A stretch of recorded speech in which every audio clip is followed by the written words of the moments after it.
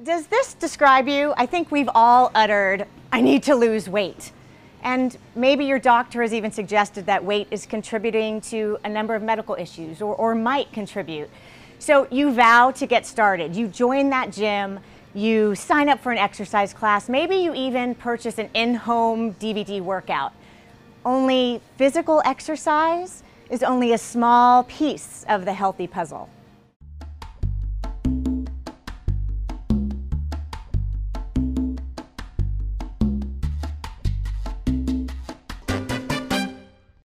So to really begin, we're going to have to talk about food, for that seems to be the biggest hurdle that my clients have to jump. So let's agree to accept 4 new beliefs about food. Food comes first. Our nutrients should originate from whole foods rather than food-like products. Our success is going to greatly hinge on adjusting the foods that we eat. All foods fit. There are no bad foods and good foods, only better options, better ways of preparing, and better portion sizes.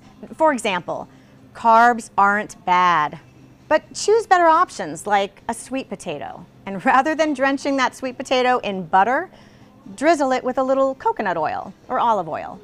Our health shouldn't be an event on a calendar. It should be a lifestyle. Nobody wants to endure that feeling of on again, off again, on again, off again. In order to dramatically reverse damage or decrease and prevent further damage, we're going to have to change our habits in the kitchen. You know what they say, if nothing changes, nothing changes.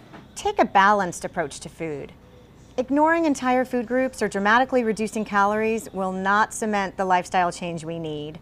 To lose weight, one will not have to live on salads and forgo fat and carbs.